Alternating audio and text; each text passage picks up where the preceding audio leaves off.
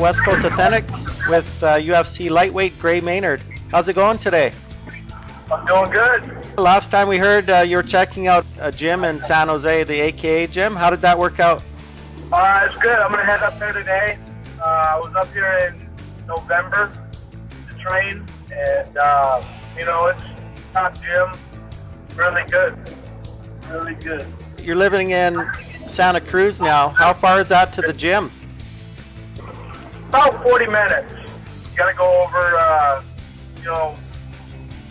got to go over a mountain, and then you're there. So it's a cool drive. Not that bad of a drive.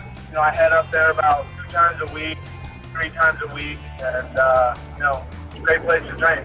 So how are you liking Santa Cruz in general compared to living in Vegas? It's definitely a lot slower pace. A lot of mountain biking, a lot of surfing, and then there's like 3 or 4 jiu-jitsu gyms there. A guy named Mark Taylor has a gym there. I've been working with the Marinoviches for my strength and conditioning for that. They're in town there as well, so they know their stuff. Now, you're fairly active on Twitter, and I know you guys get bonuses from the UFC for this. Is this something you try and go after? I tweet occasionally. I'll go on a little spurt, and I'll tweet, and then I'll try to answer back a lot of people. But as far as being active, I don't know if I'm as active as a lot of people are, but the bonuses, I'm just not that organized on Twitter to go after it. And we heard you were working with Jose Aldo down in Rio. Was that just before his fight with Mendez? Yeah, I was there for a month, and then I was there about 2 days after he fought. So, he did a great job. Are you going to Holland to do some more training with Andy Sauer? I'm going to head up there probably in about a month, so March I might be going up there. I'm a big fan of him, so, it'd be great to work with him and his group. Now, if Frankie Edgar holds on to his belt long enough, can we expect Maynard Edgar number 4 anytime soon? That's what I'm shooting for.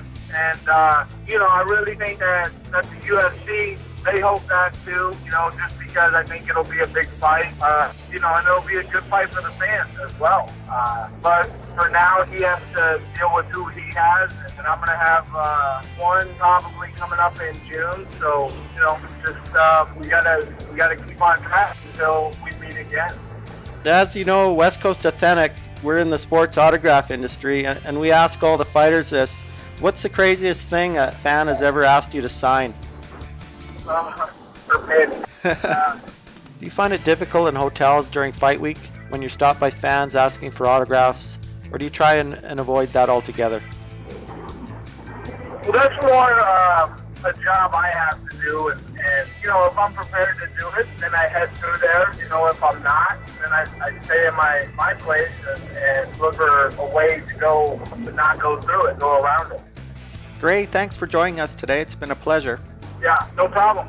And Gray Maynard fans can visit West Coast Authentic for exclusive autograph memorabilia, so come and check it out. You can also catch up with Gray on Twitter at twitter.com/GrayMaynard. Thanks again, Gray. We'll talk to you soon. Thanks for having me, bro.